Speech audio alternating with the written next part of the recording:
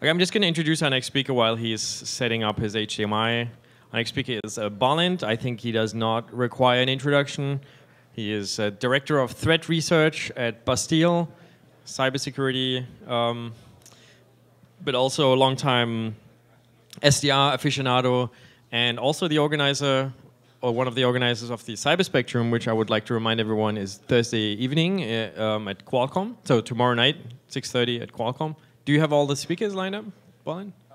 Yeah, we have most of them. Okay, great. Well, I'm going to leave it all to you, Balint. And just a quick reminder, we have 3 talks now before the lunch break. Yeah. Just to make sure. Okay, and we are requested to do a sound check. Do you have your mic clipped on? Oh, yeah, you have. Okay. Not actually.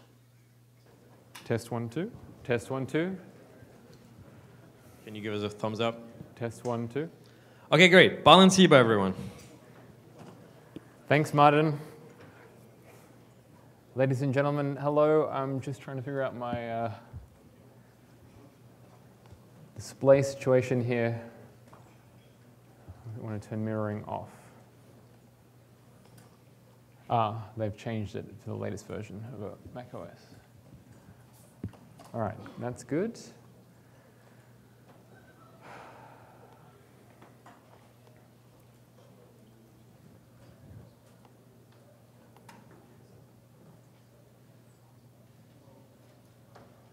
Okay, and let's pop that as open. All right. The horror. The horror. Ladies and gentlemen, thanks for coming back from your break to hear this talk. My name is Balint Seeber. Thank you for the introduction, Martin. I'm the Director of Vulnerability Research at Bastille.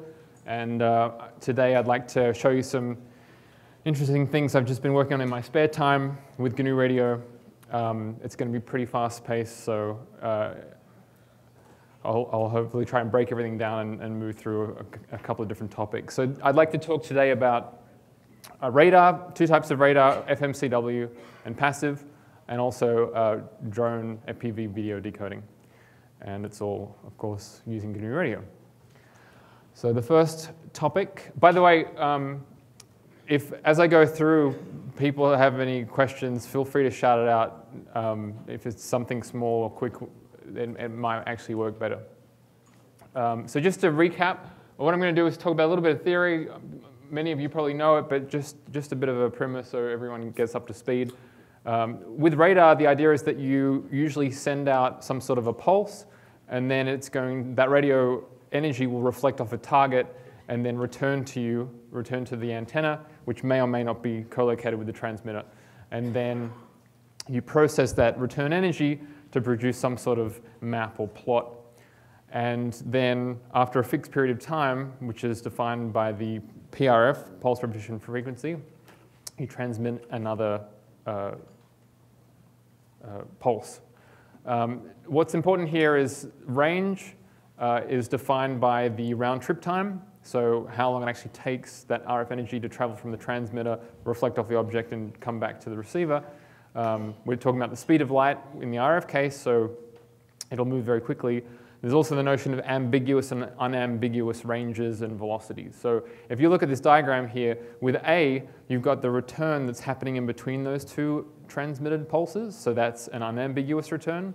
But an ambiguous range can occur when you get a return from something that exceeded your what was defined by your pulse repetition frequency. So in B, you actually had a target further away, but the system will actually think that it's close because it looks like it's a return from the second pulse and not the first transmitted pulse. So just some things to keep in the back of your head.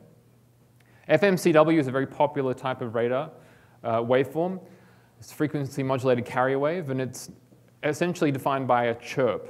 A chirp is either a frequency that increases or decreases with time. And it can run as a full duty cycle. It doesn't have to be just transmitted and then you switch to receive. It can be transmitting all the time. And in this case, we want to think about a chirp like a match filter. So you can create a chirp using a VCO, but you can also just define a chirp and use that to correlate transmit and then correlate your returns. And it's great because it has this very strong self-correlation property. So I'm going to switch back and forth between some demos to illustrate what I'm talking about in GNU Radio. The first thing is actually just showing what that looks like. I'm about to play audio through my laptop, so hopefully that'll come through the speakers. I've got it plugged in, but I'm not hearing anything out of the... Oh, there we go. So unfortunately, I can't see very well.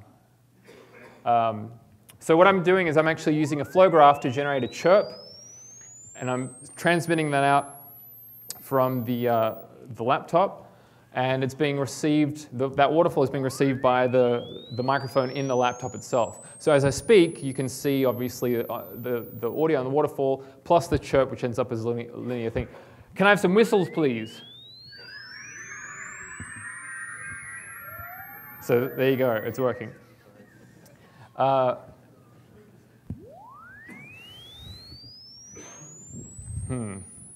I turn mirroring off, but I can't really manipulate this, what to do. I guess that's not going to work.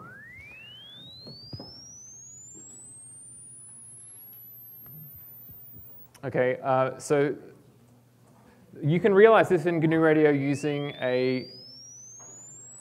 That's wonderful, thank you. That'll be a big help. You can realize this in... Is that going to rotate anymore, or is that all locked down?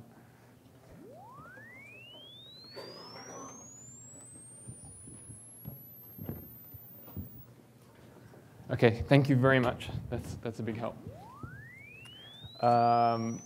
You can realize this in GNU Radio using a VCO. So if you use this signal source, and you can use a sawtooth wave, and then you connect that into a VCO, that'll generate a nice chirp for you. And what's also nice is that we can change the rate of this chirp. So let's make it run a bit faster. And if you look now on this, we can make it run even faster. If you look on the output of the signal generator, you get a nice saw waveform. And then if you look at the output of the VCO, you can see that it is in fact changing in frequency. So that's how you generate a chirp in an easy, accessible manner. So let's look at how you would use that in, for example, a radar. So you have the chirp generator, which is what I just demonstrated, and you would transmit that out, whether through the speakers or whether through a software-defined radio. You have your receiver, often in the same radio. I'm going to do a demonstration here in a moment using RF. And what's nice is that you can take the same output of the chirp generator that you transmitted and also mix that with what you've received, and then you de-chirp the signal. And this has the really nice property that essentially it shifts the spectrum, so your reflections actually become tones. They're no longer chirps, you've de-chirped them. And what you can do is when you actually wire up RF plumbing, so this is not in the software or digital domain, you can actually mix out the original chirp, which is great because then you can improve, make better use of the dynamic range on your ADC. So if you were to look at that in the frequency domain as we did, the red is what we transmit, and the echo, the reflection from an object, is in green. And what's nice here is that you express a time delay, that round trip time that we were talking about, as a frequency shift. So once you actually bring that up in that same flow graph, we can look and see what the spectrum looks like as it gets shifted. So this is the same spectrum, but this is the output of that mixing stage, so the de-chirping. And what you can see is at the same rate at which the chirp is moving through the spectrum in the original plot, now the underlying baseband spectrum is being shifted, and that that linear chirp that we saw in the previous waterfall here, right, is now ending up as this straight line, this tone. And so this is now really, really easy to deal with, especially once you take an FFT of the original signal. This, you know, it's really, it was always, I was always mystified by it for the longest time, and then, you know, once you actually sit down and learn it, it actually makes sense, and it's a very elegant way to do the signal processing. So obviously, as I'm talking now, my voice is getting shifted over, and it's essentially like noise. So that's very helpful. And obviously, if we make this faster, then we're still going to get a tone there, but the baseband spectrum is being shifted even quicker. So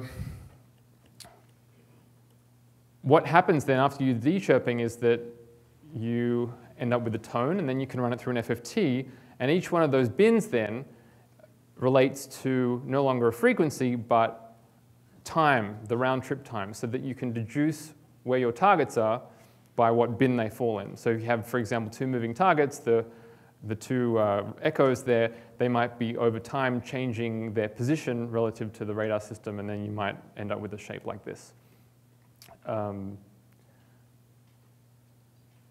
Oh, by the way, I should mention that whenever there's that blue arrow that pops up, that means that it calls for a demo. This is one that I tried to do last time, and for some reason it failed miserably, so I'm going to try it again. This is the same thing. I've disconnected the PA from my laptop, and so this is an FMCW radar using the microphone and speakers just on my laptop here. And because the ADC and the DAC and the audio card are not synchronized, I'm going to just manually apply an offset here. And if I get some sort of object like this, then you can see how the FFT bin range that it falls in is actually related to the range. Can anybody tell me why there are those multiple reflections there? You've got the main one, and then you've got some harmonics seemingly. Multiple reflections, that's right. So all sorts of crazy stuff you have to deal with and disambiguate there. Okay. So what's nice about the range information is that, I mean, it's basically whatever bin it falls in. What happens if you have targets that actually end up in the same bin? How do you disambiguate them? Well, what you can do is you can start to do further DSP. And also, the other problem is that if you have clutter, for example, you might have a really, really weak echo that disappears under that clutter or the additional noise you have. So you want to be able to see that, and you can do a little bit of extra DSP to figure that out. And what I will demonstrate is that even when you have the actual original transmitted chirp that we end up seeing, that was that red thick line on the left-hand side, we can even disambiguate multiple targets or a target in that bin that's being essentially blown out. So we want to use the Doppler effect.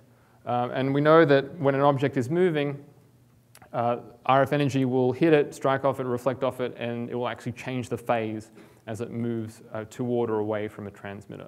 And what I want to emphasize is it's very important to think about the geometry of your radar setup. So it's not just that you're transmitting, it's going to, you're going to strike a ray out to hit the object, and then it's going to come back at you.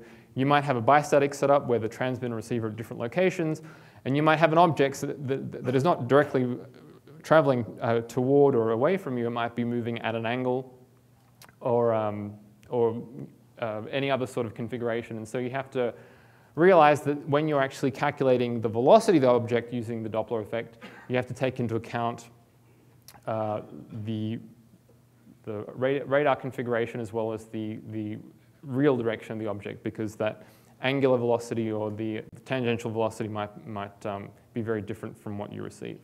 So just little things to bear in mind. So to illustrate that very briefly, we've got an aeroplane, for example, traveling. At any one time, you have a reflection come back that's very weak.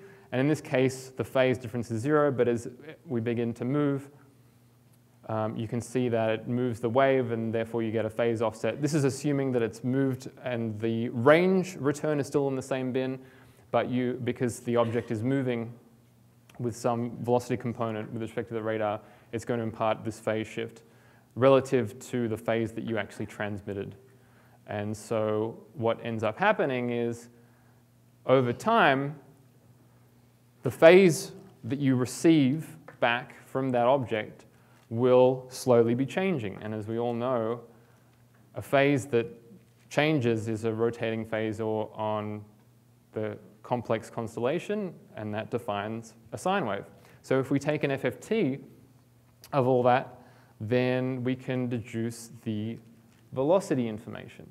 So I'm going to show you the same little demo with some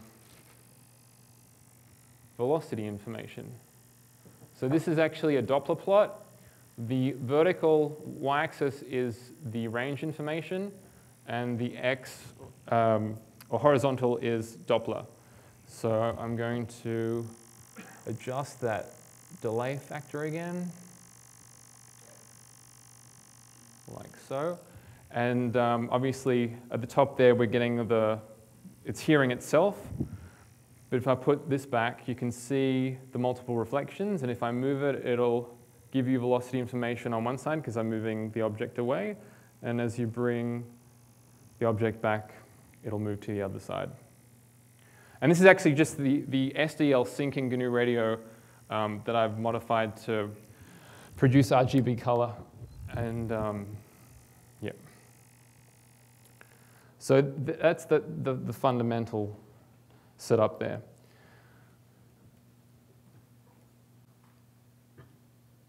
So what you can do then is you can get your range information from your original FFT, and then you can put it essentially into an interleaver, and then read the columns out and pass that into a second FFT. And then that'll give you your Doppler information for each range bin, which was essentially what we were plotting on that raster in the previous demo.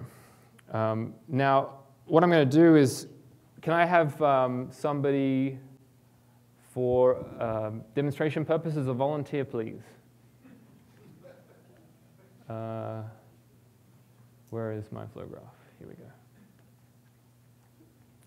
Come on, anyone. All you have to do is wave a laptop around. I'll do it. All right.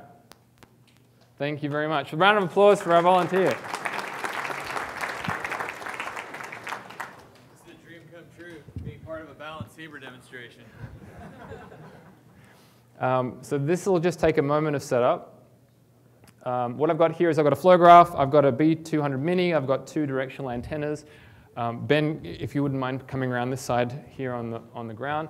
It's exactly the same setup, but we're doing RF. And because we're talking about the speed of light, obviously the distances here will be so minuscule that we're not going to get any range information outside of the actual original clutter, which is the receiver picking up the transmitter. But because we process phase information, we can actually get phase information out from this little experiment. So what I'm going to do is I'm going to bump up our transmit gain here. You can see this is the tone that we get after the de-chirping. I'm going to click on this. And then I'm going to put this about here, actually. And so you see we've got the same plot. We're not going to get any range information. But Ben, would you mind, please, maybe just standing off to the side and then doing big sweeping motions? Sorry, you can pretend this is the target we're interested in. Obviously, it's just a laptop, but it's got a nice radar cross-section.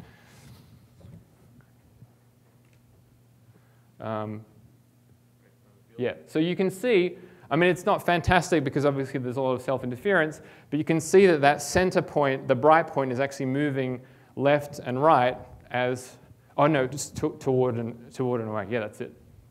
There we go. You can see that it's moving left and right based upon that. Now I've got one other little trick, because it's always good to hear what's going on as well. I'm going to just move this fine, where's my fine delay? Is it off the screen? Click, offset fine, here we go. So I'm going to align that that 0 range bin to the very top of this thing here. Do I still have audio coming out of the laptop?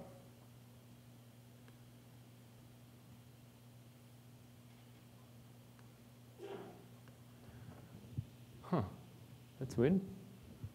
Did I forget to do something? Oh, there we are.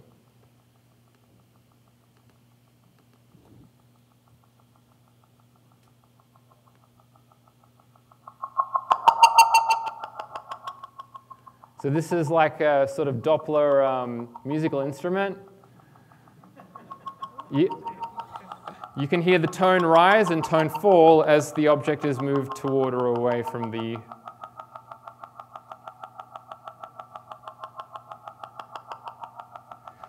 It might need a little bit of tweaking.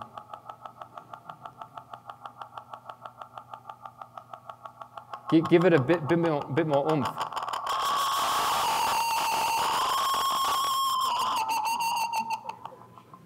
Yeah, sorry, I had the volume up a little bit too high. Go again, go again.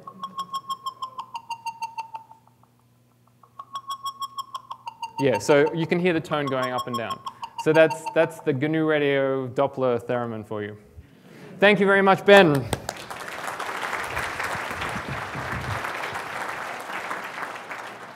All right.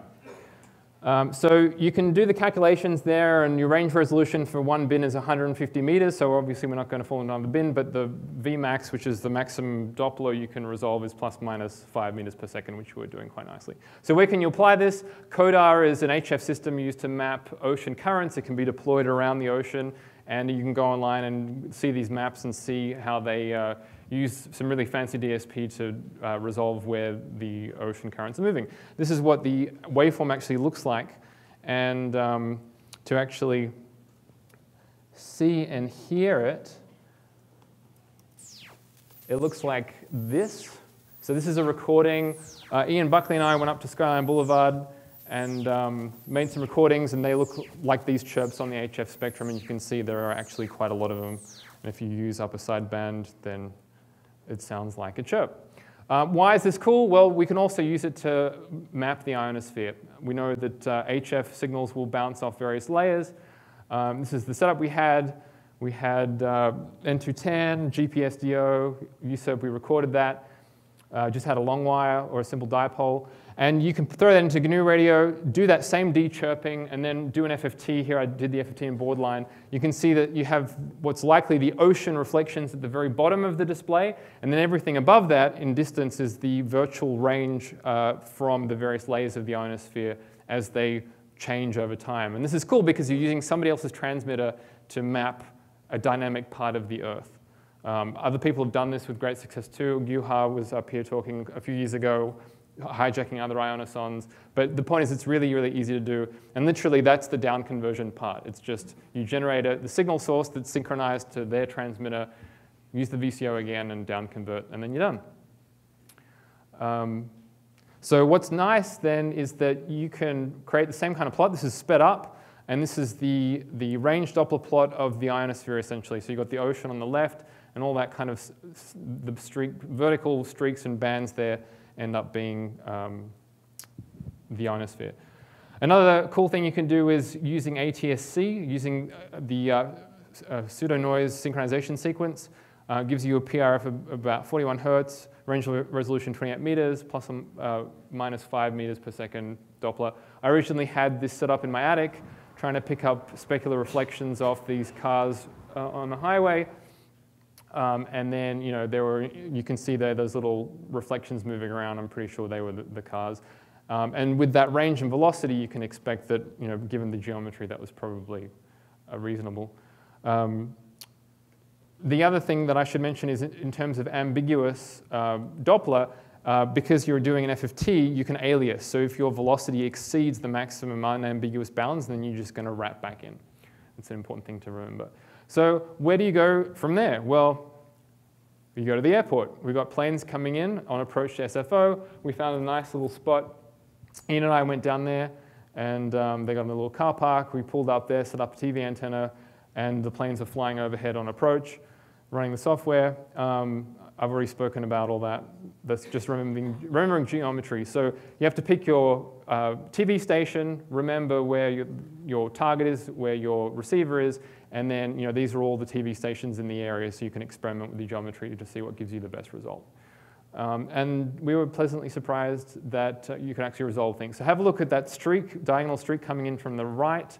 There it is, moving toward the center. Can everybody see the diagonal streak moving? That's actually a plane coming in, and the velocity with respect to the transmitter and receiver is changing, and it's wrapping around because it's moving so fast. And the distance to the receiver is closing in because obviously it's traveling toward us. So that was neat. And if you look sort of at the bottom, there are those bright spots. This was actually a plane on the other side of the bay that was coming in on approach to Oakland. Well, what's the next step? Well, the problem is we forgot about actually recording the planes as this was happening, because I might have just generated that from a completely different scenario. So yesterday we went out to a little park by San Diego International Airport, really nice, close position, close to the runway. Again, all about geometry. Phil Kahn was nice enough to let me know that some TV transmitters were up there. And we went down and sort of did an initial spot check and took the gear. We saw planes flying. Unfortunately, it requires a GPS DO, so you can get a good synchronization with the TV transmitter. Unfortunately, I left the GPS antenna back at the hotel. So it kind of still worked, but it would have been nicer to have it. The real kicker was when only at the very end did I realize that I was actually playing back from a file source and not using the user. I was working on it on the plane, and I just forgot about it. We were so excited, and things were moving quickly. So we went back in the evening. Nick Foster joined us then. Nick was kind enough to be the tripod, and you can see we had some nice takeoffs there. I'll attempt to do a sort of picture-in-picture mode here. If you look at the streaks now, it's going to be in the opposite direction because the aircraft will be moving away from us. You can see the streak wrapping around really quickly because the aircraft is moving at very high velocity. And then as the geometry changes, you can see that the wrapping slows down, but the distance increases. And Ian was nice enough to shoot some cool video of that ascending into the clouds. One more of that so you can get a feel for what's going on. We just used directional antennas and kept pointing it at the aircraft. Luckily, no police turned up. So you can see that streak happening there as it moves across the range. And what's really interesting is that central band, just to hammer the point home, that central band is always there in like the zero Doppler bin, because ATSC, you have multipath and you're going to get stronger responses. That aircraft response that you saw in there was so incredibly weak. The only way you would be able to resolve that is through that Doppler processing. That's why it's so incredibly powerful. Now, I'm sped this up at 10 speed, and you can see there are all sorts of interesting objects flying around. There's one takeoff, and there are all these other little bright spots moving around, which are aircraft further away. And that was, obviously obscured by clouds, so we wouldn't have been able to see it visually, but you can use just, someone else's TV station to illuminate these birds. Okay, last topic to wrap up, FPV. We know that analog video gives you really low latency. I thought it'd be cool to try to decode this with the GNU radio. The signal's in the 5.8 gigahertz band. I went out to a drone meetup and recorded some of the spectrum. I saw this, zoomed in, rotated, looked like that, zoomed in. Can anybody tell me what this could be? NTSC video. What's curious is when you look at it on the waterfall, it actually looks like the normal, floating point, not complex sample stream. So what it is they actually take NTSC, they FM frequency modulate it, and then put it on the spectrum. So with normal NTSC, broadcasting, it's NTSC on AM, vestigial sideband, and a separate audio subcarrier, et cetera. But this is just video over FM. Now, this is the sort of common waveform. You have your horizontal sync, a color burst, and then your scan line. Lots of numbers and funny names to go with it. You've got the front porch, you've got the back porch, you've got the vertical sync, the horizontal sync, the blank period, the breezeway. Pretty funny. They must have had good fun coming up with this stuff. And most importantly, it gives you calibration levels so that when you actually get to your picture information, that's scaled correctly. You see that you have the the sync there at the beginning, and then you have a whole bunch of scan lines, and then you have the vertical sync at the beginning, and then you have the entire field. So I made a really simple decoder. It's luminance only. I use a match filter for the vertical sync. I read out a fixed number of samples that goes into the raster plot, into the SDL sync. Now, because the clocks are all slightly off, I use a dynamic resampler, and there's an extra block to handle the odd and even fields. This is a very simple, the taps literally plotted that you use with the filter, and the rate matching is done by using a peak detector on the output of the filter. That goes into a DPLL block that tracks it, and then it goes into this rate synchronizer that throws out garbage values and sort of averages things until you lock, and then feeds the messages into the resampler so that you end up having the appropriate rate coming in. Unfortunately, that's what it looked like, and I was tearing my hair out, couldn't figure out what was going on. Has anybody seen an image similar to this? No? When you yeah, maybe. What about if you've been mixing and matching your mixing and matching your regions? So somebody said it. So I went back. I should have done this a lot sooner. I measured the duration there of one scan line, and you can see the 50 there. It doesn't say 60, so it is actually PAL. Now, the frame structure is really interesting because obviously this is interlaced format, so you get the total number of lines, but you read out one field and then you read out the next field, even fields, odd fields. But the second field starts halfway through the end of the first field. So there's an extra block that handles the detection of the field and then padding out the raster block because it's got to be a fixed number of samples that get translated. Now this is analog, remember, so it's just literally you're turning your bits on the air, those analog values into a scaled value between 0 and 255. So where's our FPV flow graph? Here we go. So this is just playing back from the recording. And so it establishes a nice lock, and it's also kind of nice because you can see all the interference coming in. The filter still works, it still maintains the rate and the lock, and you get a nice picture. Interestingly, this had no color burst, so they were actually transmitting monochrome. And you can visualize things very nicely in here. For example, the vertical sync, you can see there ends, and then the field is determined by whether or not the blank period happens early or late after that initial sync. You can see the odd and even changing very quickly, and the output of the peak detector looks like this.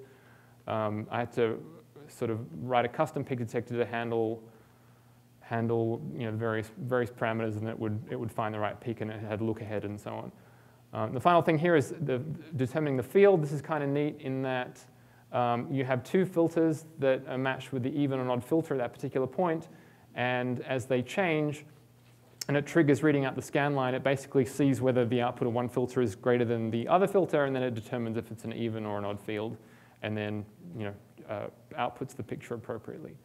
Now, to prove that this can actually, and this is my very final thing, all work and happen in real time, apparently there is a signal being transmitted here in the audience. I'm going to attempt to receive it. And I hope that I still have audio from the laptop as well. And I'm going to bring over my video window here.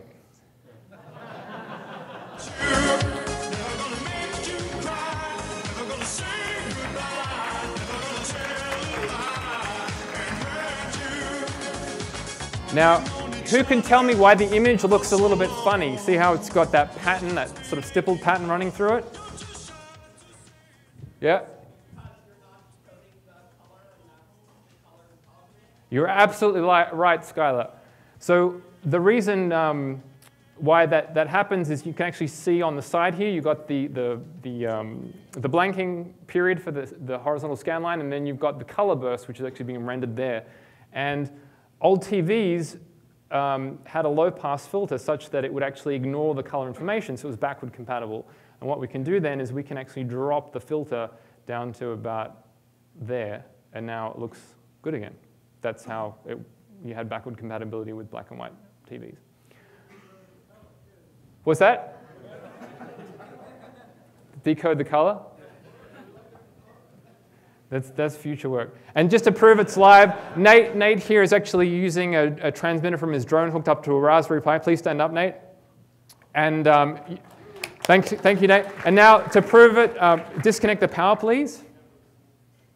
And now you get the good old detuned TV look in GNU Radio. There you go. All right. I think we're out of time, and I'm actually done. So yeah, Cyber Spectrum, Martin already mentioned that. Thank you very much. Okay. Thanks. Yeah, we're a bit over time, but while the next speaker is setting up their gear, we can probably take a question. Yep. Unless there's none. Oh, okay. There's one here. When you were looking at airplanes, did the FBI ever come up and take a look at you when you were looking at airplanes? There was one time when a police officer came out because I had parked in a residential street, and there was a guy living in the house next door, and I think he'd been watching me for quite some time, and he came up with this big black dog and wondered what I was doing, and I gave him a truthful answer, and he wasn't satisfied, and then he called the police, and I gave that answer to the police woman, and she was fine with it, and checked my name and my license, and it was all good. So, and it always helps to have an amateur radio license with you as well. So if you haven't got a ham license, go to and sit the exam on Friday. If you don't have a ham radio license after this Friday, you have no excuse. Are you ready? Sure. It's the clip.